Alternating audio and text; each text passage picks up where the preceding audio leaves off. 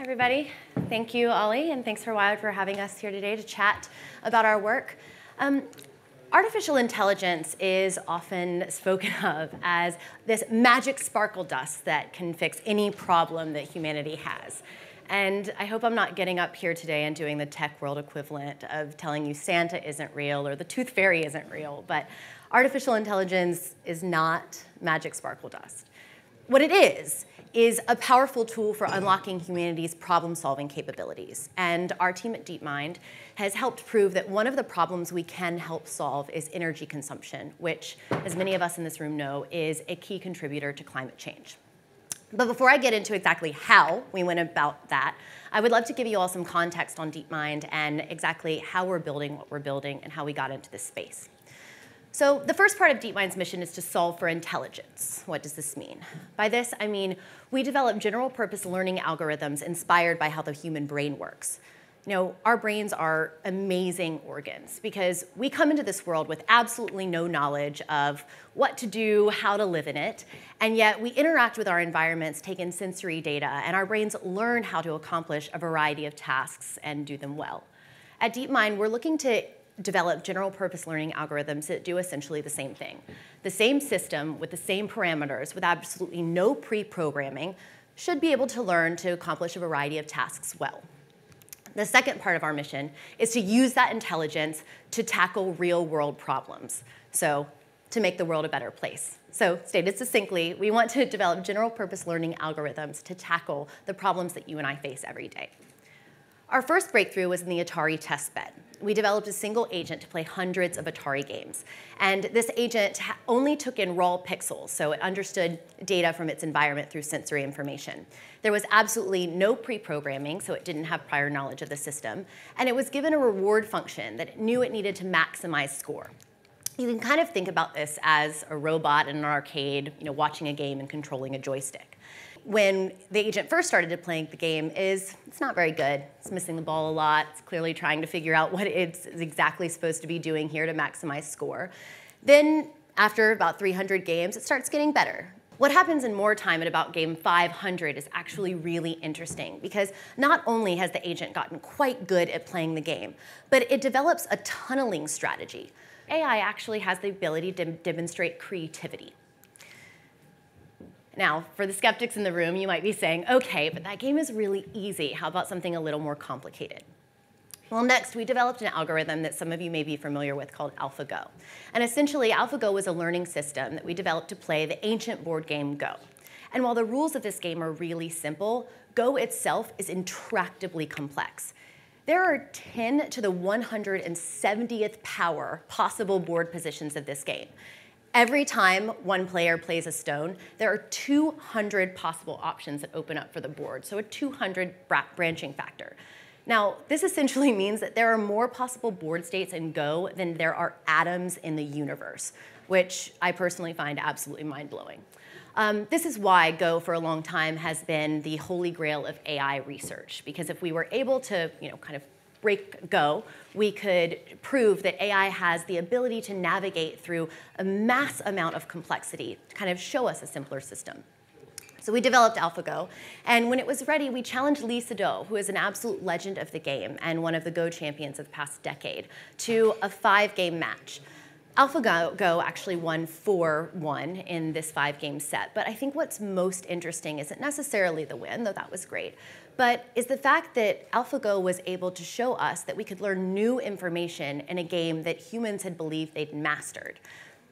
In game 2, move 37, AlphaGo placed a stone on the board that was contradictory to everything we thought we knew about how to play the game. Lee Sedol, who had just been out on a smoke break, came back in, looked at the board, looked puzzled, and went directly back out again. And what he later said about the move when the real intelligence was shown by the win at the end of the game was this. I thought AlphaGo was based on a probability calculation and that it was merely a machine. But when I saw this move, I changed my mind. Surely AlphaGo is creative. The move was really creative and beautiful. So what we learned through the Atari testbed and through Go is that not only can AI show us creativity, but it also has the capability to discover new knowledge. even when humans have been playing a game like Go for thousands of years. Now, there's lots of information about AlphaGo out there, so I won't go further into it. You guys can catch the documentary. It's available on most platforms, including Netflix and Prime Video, which Stephen just mentioned. But I will say that one of the important bits is that we've continued to develop this algorithm. And actually, the latest models, AlphaGo 0 and Alpha 0, have learned mastery even faster than Go. And a single agent is able to play 3 games, so not just Go, but also shogi and chess. So what's that to say? All of this research we then use to tackle real-world problems. And for everyone in this room, we would agree that climate change is one of our biggest. Christiana Figueres is one of the key contributors to the Paris Climate Change Agreement. And in June 2017, she said this: the world has 3 years left to stop dangerous climate change. Now, it's October 2018. It means we have about a year and a half left to level CO2 emissions, or even better, to start them decreasing. Now, our team has focused on energy consumption because, to Stephen's point in the last presentation, demand or supply meets demand. So because energy production is a primary contributor to greenhouse gases, we've decided to hone in on energy consumption, and specifically to industrial systems, because large industrial systems are the cause of 54% of global energy consumption. So if we think about the average industrial system. Actually, let's simplify the average large industrial system and say, assume a power plant has about 10 pieces of equipment. Now, many of the mechanical engineers in the room will know that it has many, many more than this. But for this example, let's assume 10. And each of those components, so pumps, chillers, et cetera, might have 10 different set points, things you can manipulate to control energy efficiency, maybe temperature or pressure. Now, that's already 10 to the 10, or 10 billion possible configurations of that plant. Now, that's just too much for a person to try to adjust.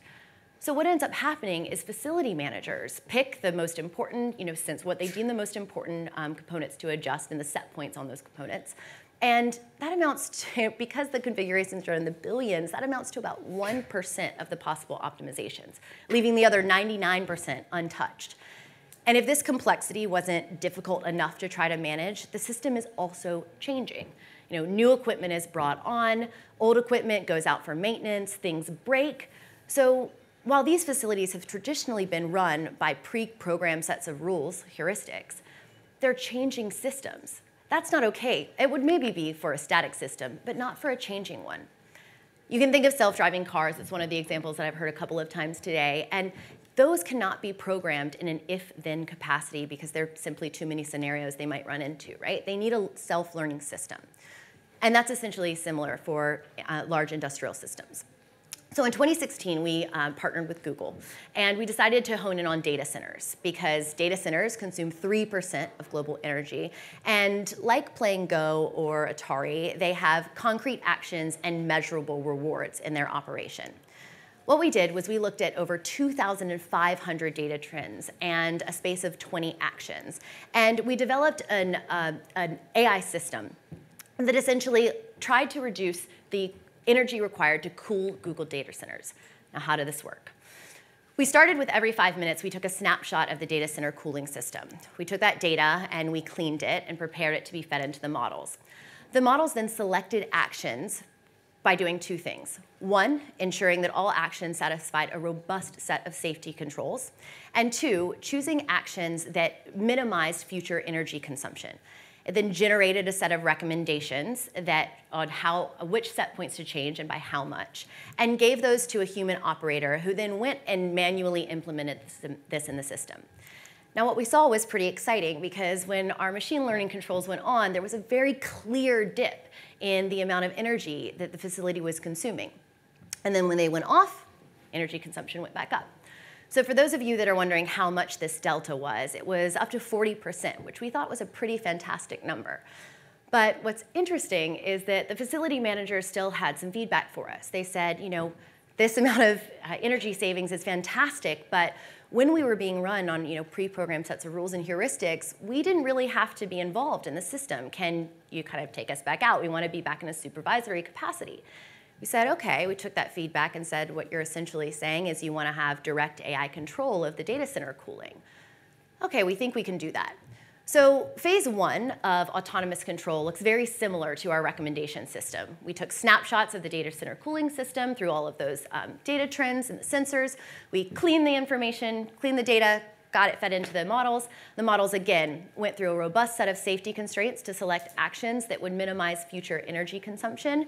But at this point, instead of feeding them to the human operators to manually change those set points, we sent them directly back to the data center to run it through its own robust set of safety constraints before implementation.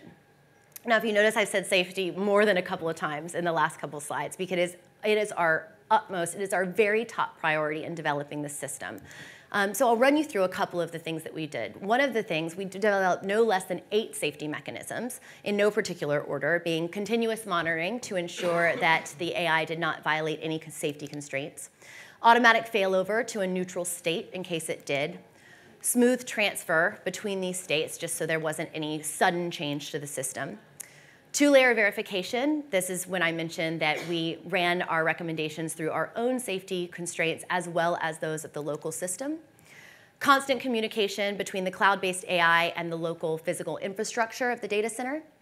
Uncertainty estimation, so we ensured that only the highest confidence actions were selected for our recommendations. Rules and heuristics as a fallback in case we needed to exit AI mode.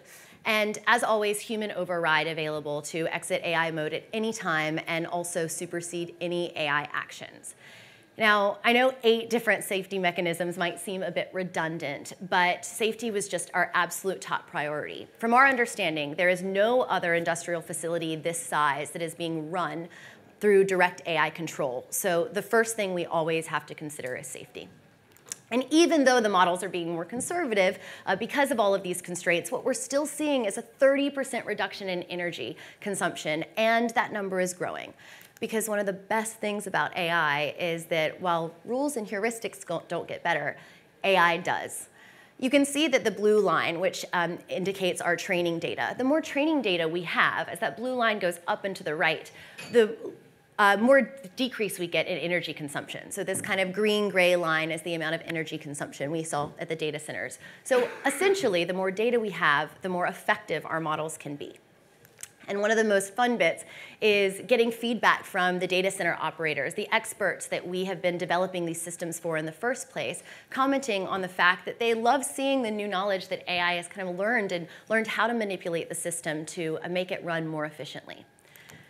So you might be wondering what's next. Well, right now our team is really, really excited that we've been able to deliver efficient, effective, consistent savings with our safety-first autonomous control system for the Google data centers. So we're really right now concentrating on rolling this out to more data centers. But imagine the possibility. I mentioned earlier that industrial systems, large industrial systems, consume 54% of global energy. And imagine the potential if we could apply this technology to industrial systems at large. We believe that there is that potential and that we could possibly affect climate change at an even grander scale.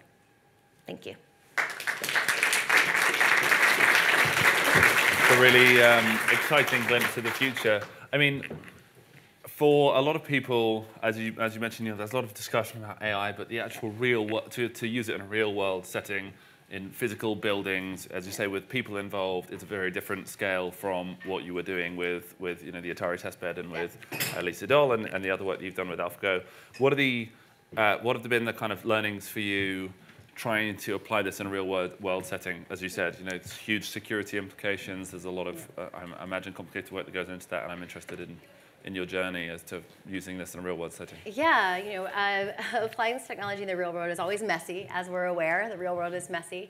But I think the key learnings for us is the first being that including the data center operators, these experts that we're building these systems for in the first place, including them early and often will always set you up for success.